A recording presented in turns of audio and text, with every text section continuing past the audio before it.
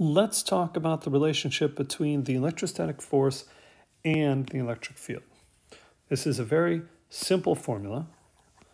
Here's the electrostatic force, here's the electric field, and this is the charge. And notice it's a lowercase q, so we are including the polarity. And that's crucial, because if q is positive, then that means the electrostatic force and the E field are parallel to each other. So if Q is greater than 0, that means that the electrostatic force is parallel to the electric field.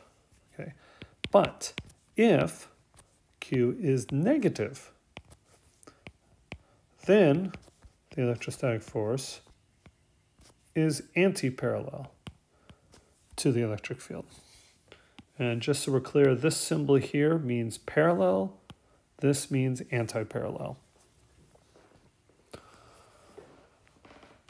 So it's important to write this formula using the vector notation, because otherwise we'd lose all this directional information that I just went over. Okay. But it's important to understand how it looks like if you're not dealing with the directional side of it. In other words, if we're just talking about the magnitudes.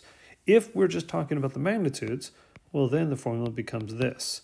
Then I just have Fe, no vector symbol, and that has to equal, and now I use a capital Q because I'm talking about the charge magnitude, and of course, just the E field as such without a vector symbol.